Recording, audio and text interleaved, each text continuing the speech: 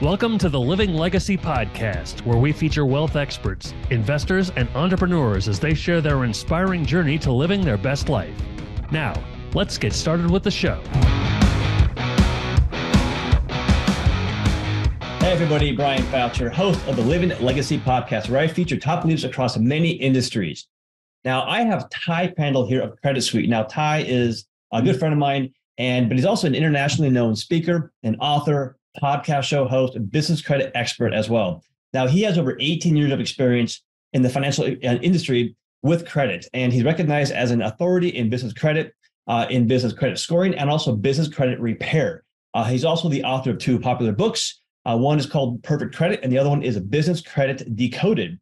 He's often been interviewed on radio shows, news shows, TV programs, magazines, including Entrepreneur and Inc. He also currently serves as the CEO at Credit Suite, where he has helped and create and grow one of the biggest and most incredible and valuable business coaching operations in the United States. All right. This episode is brought to you by the Living Legacy Association. Now, here at Living Legacy, our mission is to empower clients with the knowledge and the strategies to achieve financial prosperity. Now, whether you're looking to maybe save as much as you can on taxes, protect your current assets, or even identify investments and investing opportunities, that's what we're here to help you do. So to learn more, visit our website at livinglegacyassociation.com or go to support@livinglegacyassociation.com to reach out to us. All right, Ty, I want to thank you once again for being here on the show. I want to thank you for calling me your friend. I love you, man. Yeah. And man, we met it's been 4 or 5 years ago? It's been a long time. I still owe you money for calling me your friend from last time. So I appreciate that. Yeah, it's been 4 or 5 years now we go back. Yeah. So it's been a lot of fun.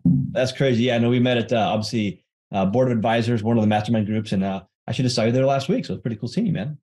Yeah, that was cool. I love going there every quarter, man. It's always high power. Get to run into you and everybody else. That's cool. There's so much stuff we get out of that. So it's good catching up and connecting. Yeah, it was one of the better events I've been to here in recent years, though. So I was pretty happy about it. So yeah, same. That being said, business credit, and with what's going on around the world right now in the economy, the markets, everybody's talking about inflation and business and all this stuff. Credit is becoming a hot topic. So before we dive into that, really, how did you get into entrepreneurship? How did you get into business credit as your focus? Well, so it's kind of interesting. The first company I ever owned was a mortgage company. I built it, a lot of blood, sweat, tears, late nights. I built it up to $1 million business where a lot of us want to be. And then the mortgage crisis occurred. And out of left field, I saw what it was like to have something that you really have no control over, completely upturn your business. And ultimately, I did jumbo loans, and those literally just went away overnight. So I went through the process of slowly shutting down my business. I had to shut down my offices, I had to lay off employees. And I probably used more of my personal money than I should have, trying to keep those people employed as long as I could, and eventually just lost everything. And made the same mistake a lot of business owners make. I personally guaranteed my debts.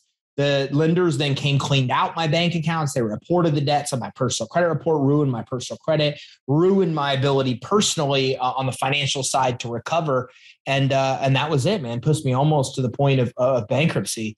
So I came out of that and I got into the consumer credit space. And it might sound cliche, but for me, it was the first time I started doing business to help people instead of making money. I'd never experienced such pain and hurt. And I could go on and on about these crazy things that happen. If electric shut off in the house, when your wife's pregnant, all these things we went through.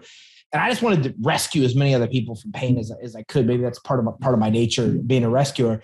So ultimately, I started a consumer credit business to help other people recover. And then what happened was clients asked about business credit. I looked into it, couldn't find any information. This was 2012, any information about it anywhere. And when I did start to dive in deeper and figured out what it was and that it could have saved me, I just became really frustrated because I didn't know about it. I'd been in financial services a long time. I'd read about it. Nobody had ever told me about this. And I was raised by really good parents who taught me that you never complain about a problem unless you're willing to produce a solution. And so I said, well, I'm going to figure this thing out. I'll teach it. So kind of interesting. I started to go learn everything, and then I would do a webinar on that topic. What is Dun & Bradstreet? Webinar on the topic. How do credit scores work? Webinar on the topic, and put it on YouTube. And then the thing just kind of blew up. And before I know it, I created a software to help people in a company, and have now grown it into an 8-figure operation. So it's been a heck of a wild ride. Yeah, and I love the aspect of your journey where you talk about, hey, I went through this pain. We go and try to do all these amazing things. We go through this pain. And yet we end up coming out of the other side. And that's part of the entrepreneurial journey that we have to go through for a lot of us. And I've been through that before, multiple 7 figures, debt, what do you do about that kind of stuff? And then having to find those solutions. Ultimately through that, you find you find your purpose and your calling. And ultimately that's where true success comes from. That's where really you can really expand what you're doing in that messaging. And you talked about helping people and so that's sort of why I do what I do as well, because I went through a lot of pain on the financial side, trying to invest money when I didn't know how to do it, didn't have the connections, didn't have the context. Nobody's really talking about this kind of stuff, and ultimately lost everything. And then that set me on a journey to learn, how do you truly build wealth? How do you build a legacy that you can see and live today? And I love your story. So that being said, so business credit. So what does Credit Suite really do? So what does Credit Suite, how do you work with clients mainly? So we've really, it's interesting when I started this, how deep that rabbit hole goes, and at first I was like, oh my gosh, people don't know about business credit. I need to teach that. And then the further I got into the weeds, the more I realized that this is just a really deep hole. And what I mean by that is that lenders use all kinds of information about us that we don't know. They're accessing check systems, credit report, LexisNexis credit report, SBFE. I mean, there's just so many things that we can talk about that most people don't even know exist. So lenders have all this data about us. They're making all these decisions based on information we don't even know exists. And so we really tried to even that score. So what we do at Credit Suites, we really focus on 3 things, all of which come down to the main core purpose of to get a business owner money. Our belief is that if you want to start a business, you want to grow a business, you should be able to get the capital you need to do so without all the factors that have got you turned down before. So the 3 things that we do is we work with a business owner to improve their fundability. Most loan applications are denied, not because of income or credit or time in business, all the stuff we think that causes the denials. It's because of things that are incongruent, where the lender thinks it's fraud, or the business just doesn't overall look credible. And that's the problem. And I was actually just talking to our team today, reading quotes from Bankrate and Forbes and Entrepreneur that all talk about the same thing. Like, what lenders care about is the credibility of a business. So that's really what we work on, is we work on improving the fundability, the things that usually get business owners denied. And that turns a lot of their denials almost immediately into approvals. Then at the same time, we deploy 2 strategies to get them capital. We start building business credit, and this is credit that's linked to their EIN. It's not linked to their social. It's not linked to them personally. They don't have to personally guarantee it. There's no personal credit checks or collateral needed, or even cash flow. Like, even a startup or nonprofit can get it. So we help a business owner through a tiered process to be able to obtain like really unlimited access to capital through business credit. A $10, $20, $30, $40, $50,000 limit accounts for every type of credit you can imagine. And then at the exact same time, we help connect them with all types of financing they can get. So we're one of the only sources out there that works with every legitimate type of business funding out there. And we sit with the business owner, figure out what they're looking for. And then we're really specialists on stacking funding, getting multiple different types of financing for that business owner so they're able to get maximum capital. And if you put those 3 things together, it's what we do. We work on improving the fundability of the business, building business credit so the business can actually fund itself, and then actually getting the business owner qualified and the business qualified for all different types of financing that they can use for growth and expansion as well. Awesome. So that being said, I want to clarify a couple of things just for some listeners here. So oftentimes when you get into business, you don't have a lot of the acumen around the business credit. You only have the experience with personal credit cards, getting a mortgage, a car loan. And so that experience doesn't lend itself very well to business credit, because we do the same thing. So as an example, I have personally guaranteed significant 6 figures, 7 figures even in my own business. Even to this day, I still carry some of that, just got a personal guarantee on it. Can you explain the difference between a personal guarantee and what kind of credit you're talking about? Sure. I think it's what you describe is the normal path of a business owner, because we're not taught this stuff. Right. So if we look at personal guarantees, a personal guarantee means I'm personally liable for that debt that I'm taking on. Now, if I'm, taking out a car loan, well, I'd expect that, right? Like I'm a person getting a personal car loan, et cetera. But when it comes to business debts, then as a business owner, what we want to do is and this is my advice, this is Score, Inc., Entrepreneur, any of them, we want to separate us from the business. That's why we have a different entity, for example, for the business. And once we create this separation, what we want to start doing is separating liability as well. So the business can take out debts, but the business owner shouldn't be liable for that. Now, in the beginning, they are. But the key is to separate the credit profiles and create one for the business. And then in doing so, what happens is we start building this business credit profile up. And eventually the kind of business credit profile makes the business itself more lendable than the individual. So here's a simple example. We look at Michael Dell, right? So obviously when Dell goes to get a $100 million credit line, they don't go get Michael Dell's signature as a guarantor. And we all listen to this and go, yeah, Ty, of course. Like, nobody would do that. But we think that that's the case because Dell is Dell. But that's not the reality. If you look at Dell, you see hundreds and hundreds of accounts on their business credit report. So they started from nothing and they built a credit profile and paid back all these debtors as agreed. And then Michael Dell, all of a sudden, Dell comes and is more valuable. Their credit's more valuable than its owner, to a point where the owner's just not even needed. Like the business can clearly stand on its own. And that's how we get away from guarantees. We get away from basically personally being liable for business debts by proving the business can stand on its own. Now the business can fund itself without guarantees, without credit checks from the business owner. And this helps us in large part separate the liability, where if the business defaults on that debt, well, the business is liable, but not the individual. And that's what happened to me, right? I personally guaranteed. So when the business defaulted on debts, they came after me individually. When we separate this, then the lenders can't come after the individual behind the own behind the business. They can only come after the business debts, and it keeps our personal assets basically safe and secure. Makes sense. Yeah, because that's something that I've always was when I was getting those loans previously. I was like, wait a second, man, this is. I feel like I'm at risk, and that's where I think a lot of people, when they get into business, not understanding these kinds of things, they take on risks that they really shouldn't even be taking on, but they don't know any better.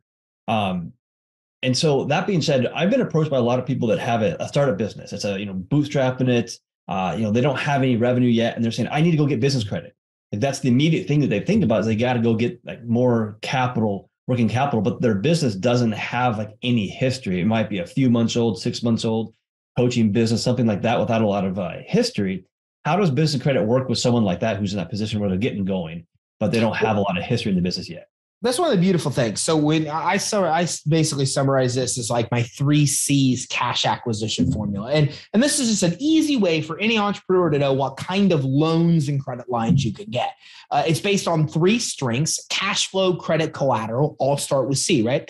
So when we want to get money for a business, we want to get a loan, we want to get a credit line, then a lender is going to need one of these 3 things. Now you go to an SBA lender, they need all 3 of the things. So we don't want to ever go to SBA until we're very well established.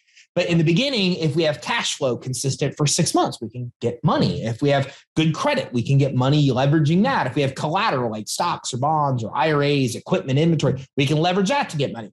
But a startup typically doesn't have a lot of that. We've got, in often a lot of cases, damaged credit from the business owner because we're risk takers, like we're entrepreneurs. So our credit usually reflects that we're risk takers, especially in the beginning until we build a more stable business.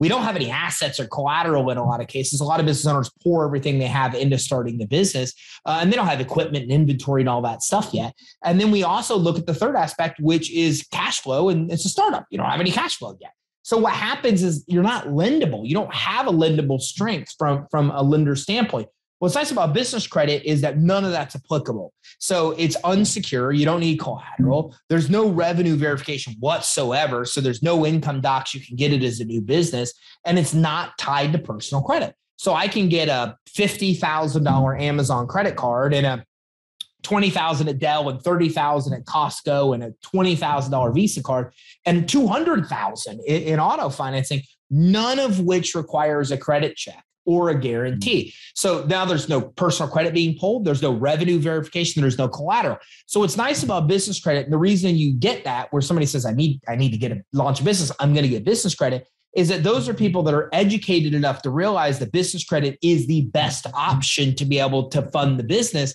because the other strengths they would need to get money, they just don't have. So that's what I like about business credit. It's a catch-all. Any business can get it. For-profit, nonprofit, startup, massive business that's looking to expand, any business can get it. And then it's also what the biggest of the biggest businesses use to be able to scale and grow. Apple, Walmart, I mean, I can tell you stories about all of them, but it's primarily how these big companies drive themselves to the levels of success that they have as well. All right. Yeah, it makes sense. How about hobby businesses? I know a lot of people that have a hobby business that does, just not very much revenue. It's kind of in spurts, a couple $1,000 here, 5,000, 10,000 here and there. if they're looking to grow that business and really expand it, but they need capital for marketing, what would be the kind of the time frame for them to go and get that in place to really do that?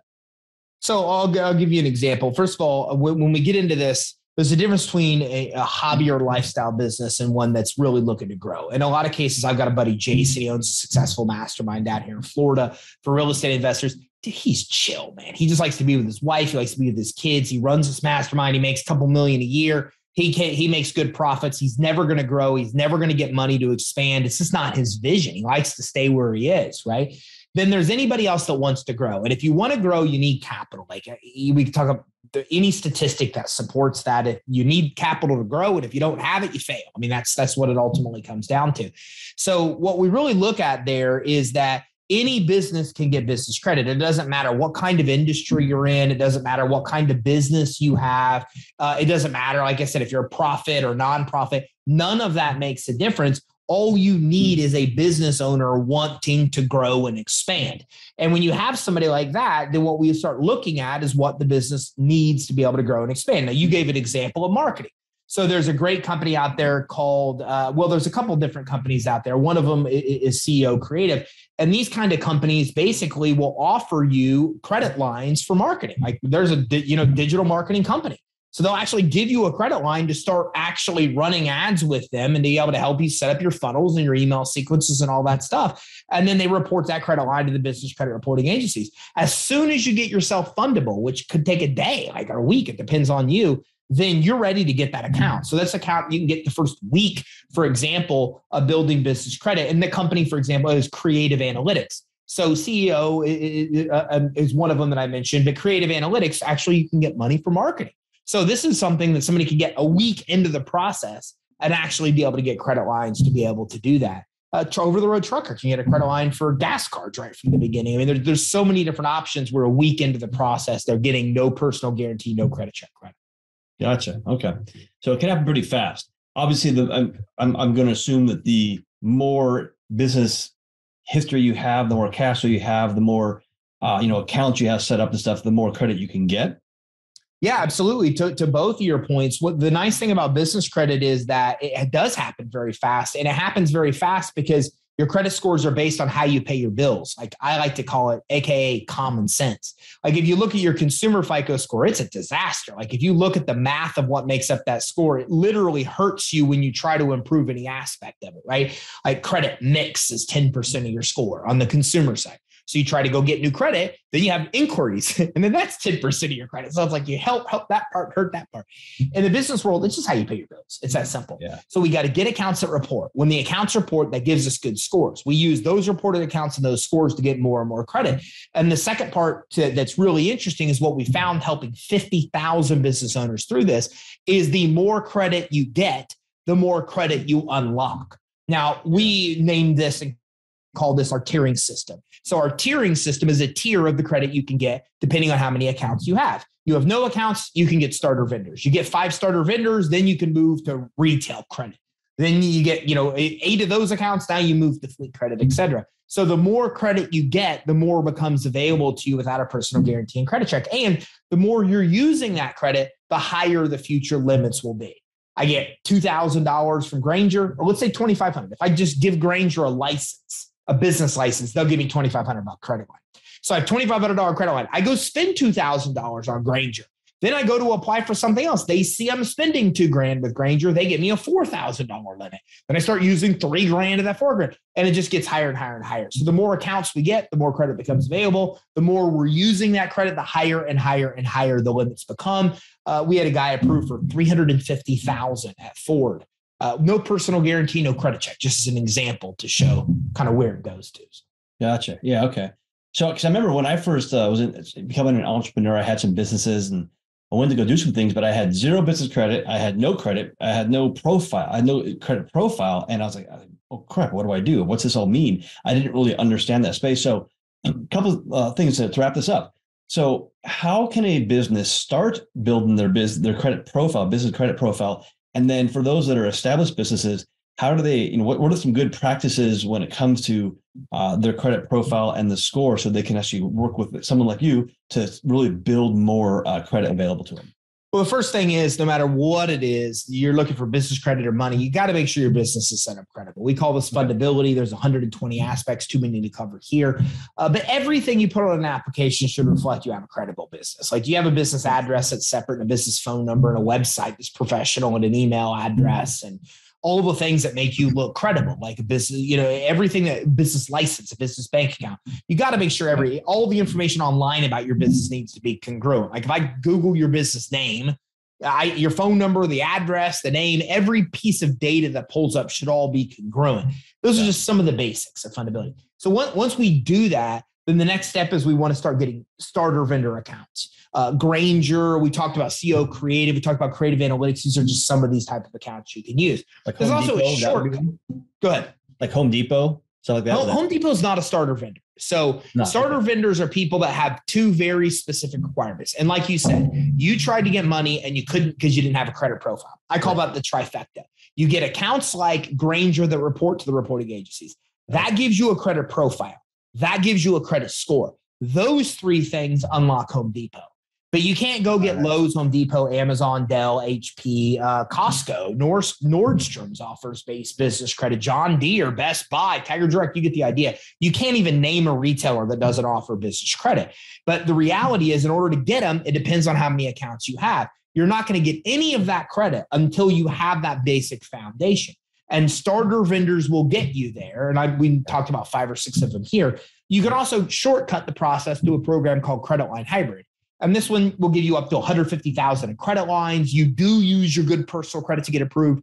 None of the starter vendors need good credit, but this option you would.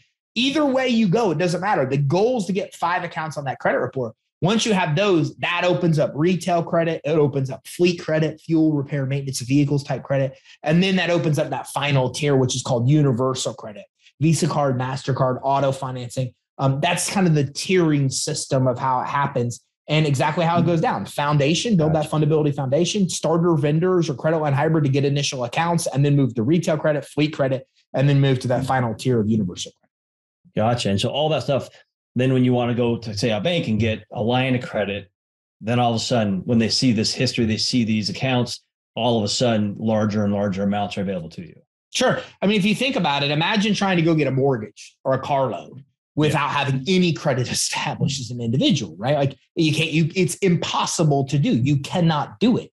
I don't even think you can co-sign on a mortgage with no credit. Even if the person next to you that's signing with you has an 850 credit score, you can't do it. So in the business world, it's the same thing. Like you've got to be able to have credit to be able to get credit. So the more credit you get, the more becomes available. Now, if I go into my bank to get a $500,000 credit line, well, I'll give you an example. We're getting an SBA loan right now today. As a matter of fact, the last thing I did was send a stock ledger that was needed to finish the approval. 4 days for us to get 2 loans for 150,000. 4 days for us to get 300,000 just plopped into our account.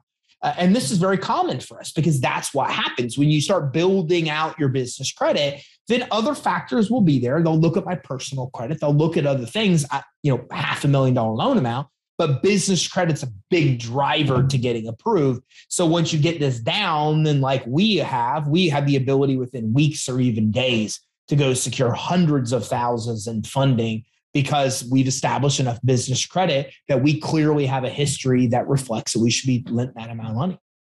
That's interesting because that sounds like almost like a bolt loan, SBA bolt loan, which I have some experience with as well. So yeah, it's interesting that the more business you're doing, the more revenue, the more doors are open. But additionally, credit can also build that to that point.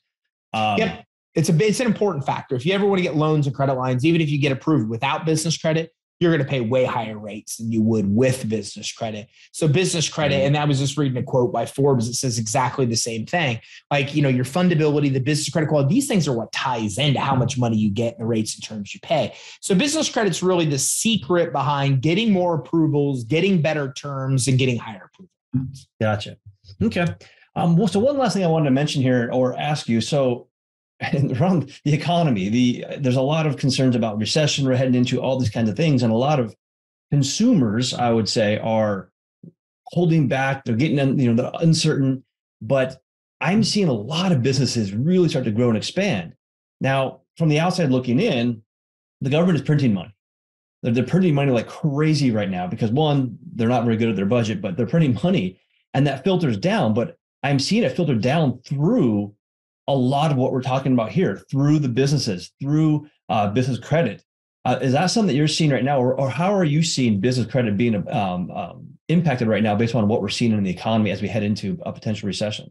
We really haven't seen lending tighten up. And it was interesting. I was in a conference 3-4 weeks ago in Las Vegas, and it was a banking conference with just big banks. And one of the topics, obviously, was the bank failures. The banks had just started to fail, these smaller regional banks. And the big ones were on stage, Chase, Citi, et cetera. And they're leaning in, they go, we see this as an opportunity. Like, we're doubling. They use words and language like we're doubling down. We're going all in.